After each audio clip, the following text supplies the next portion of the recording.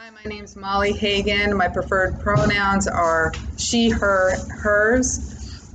I'm very excited to start this course. I was already blown away by the material presented. I thought initially that this would just focus on how to navigate the current child welfare system, and feel like I've already been very educated on the negative impacts that this system has had on primarily communities of color, communities struggling with poverty, and I'm very eager to learn more. There was so much information covered.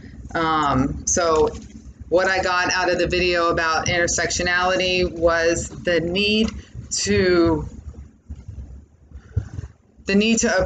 address the compounding factors that make up each of us.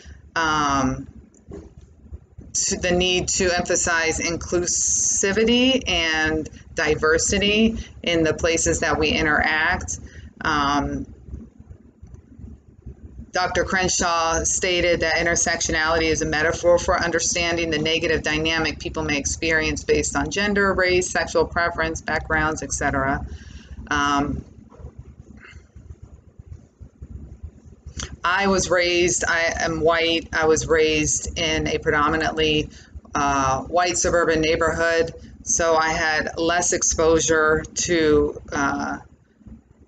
people that look different than me. I was raised with some subtly inherited implicit biases that I've had to work through so that I can see people as people and not let those early influences still influence me today in my judgment and perspective on people.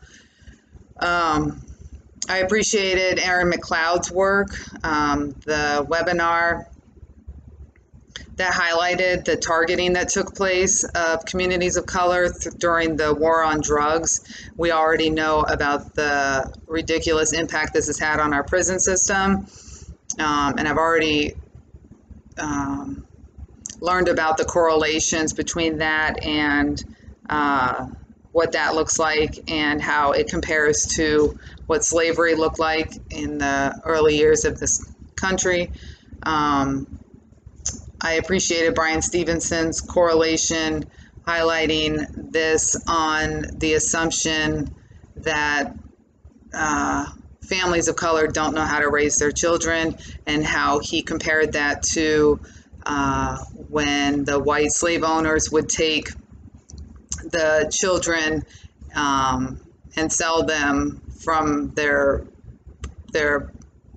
slaves, and how the government in a way does the same thing with this ignorant assumption that people of color don't know what they're doing and that white people can do it better, and how incredibly funded this is by our national government, and the efforts that are being made to amend this crisis. Yeah, I'm very excited to learn more. I feel like I've already learned so much thus far, and this is the very first discussion post. So I'm looking forward to meeting everyone, meeting you, Professor, and I'm excited for this opportunity to learn more. Thank you.